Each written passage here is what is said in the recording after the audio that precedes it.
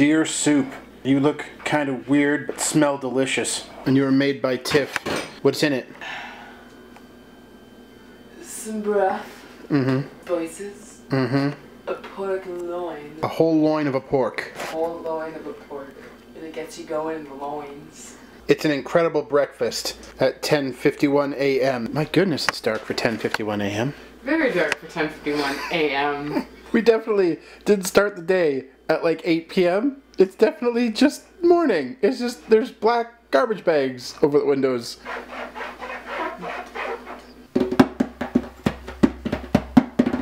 So just in case anybody out there was wondering whether or not I have the best girlfriend of all time, she dropped off something that might sway you to the positive. Sam knows that I love candy and brought me these wonderful candies.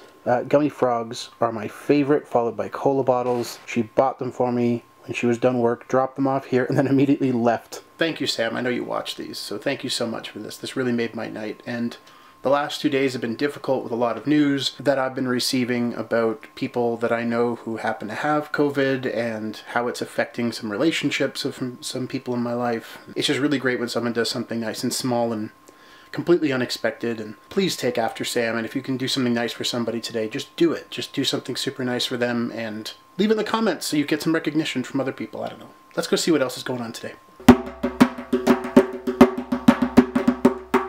So I found this book on my bookshelf the other day. It's been chewed up by my dog, but it's the book of questions. They're questions that basically are, if crazy scenario, would you A or B? So for example, what is the most outrageous thing you've ever done? Do you look back on it more with pleasure or regret? I jumped off a bridge. Pleasure or regret? I jumped for pleasure. It was fun. But I was peer pressured into doing it because I didn't want to look uncool, which should not have happened. Never should have done that. Stupid move. The undercurrent was from the locks, like the Welland locks. I would have been like swept away into the lake. Like I would have been gone if I had not been able to swim as strongly as I could. I regret being pressured by my friends. I definitely don't look back at it and go like, bad experience with my friends. Just very manipulable Jimmy. Tiff, what's the most outrageous thing you've ever done? That's a really tough one. I feel like I do a lot of stuff like that. You say like jump off a bridge, but I'm pretty sure I did that every day one summer. Yeah. My life is just so vanilla. No, I mean like, but it's funny to look at like what people hold to be outrageous in their life. Bridge jumping wasn't super insane. Most outrageous. It says enunciate. So I have a mumble stutter. Off-topic side note. If you ever hear Tiff talking, Tiff being me is I is Tiff, you will either see subtitles or things that are just cut because I cannot be understood because I have a mumble stutter. And I will admit that now. And I don't think really stumbled or mumbled that much. I think I just real clearly. Yeah, what are you doing? Just really fast. You actually answered the question, just mumbled stutter. Yeah, I know what that you did. You know, you're like with all the on that one wheel you got over the one wheel at the time. You guys laugh, but I speak mumble. I got every word of that. Most outrageous thing, probably the New York City unicycle ride. Mm-hmm. 610 kilometers. Tried to get on David Letterman. Raise money for a charity, which kind of ties into the question we just answered. If you go over to my vlog, pleasure or regret? A bit of both.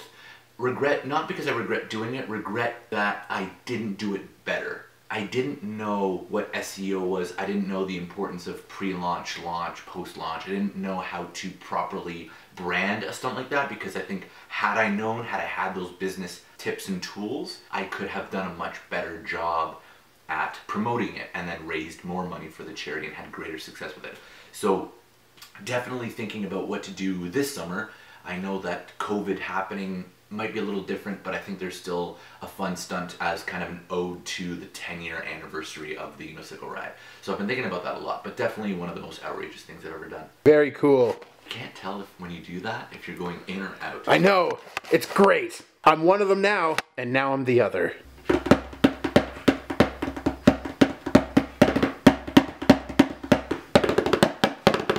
Speaking of questions, the question of the day for the Magic Mystery Bag was asked by Natalie Gurman, and the question is it a Rubik's Cube? The answer is... You just offered to hold the vlog, and I was like, no, I can do it. The answer is no, I keep my Rubik's Cube sitting here on the table, so it's not a Rubik's Cube. Please, we're running out of questions. I have to go back vlogs and vlogs and vlogs. Please ask questions in the comments below. Even if you just watch it and you're like, I don't know what to ask anything. As long as it's yes or no and it narrows down what's in the magic mystery bag. It's not a Rubik's Cube.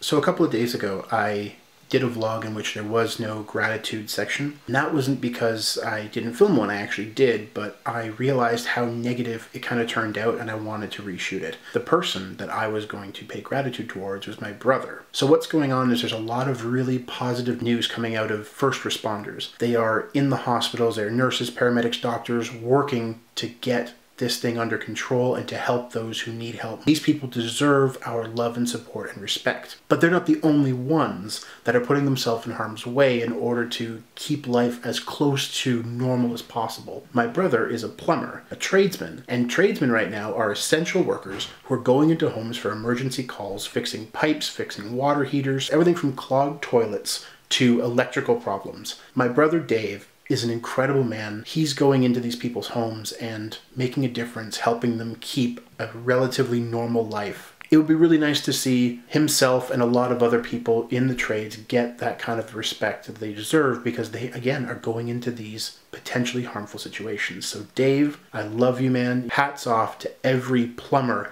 electrician, gas fitter, everybody that has to go into homes and help with these emergency situations. I have nothing but respect for all of you, but especially my brother Dave, because I just happen to know him, so I'm biased. That's it for today's vlog. It is way too late. It's / early in the morning. Please leave a question for the Magic Mystery Bag in the comments below because I really need them. Even if you've asked a question that hasn't been answered, ask again. Even if you want to leave 2 questions, as many as you want, just in different comments if you don't mind. Thank you so much. Clap your thumbs if you believe. All kinds of extra love to you guys. And Jimmy Smash.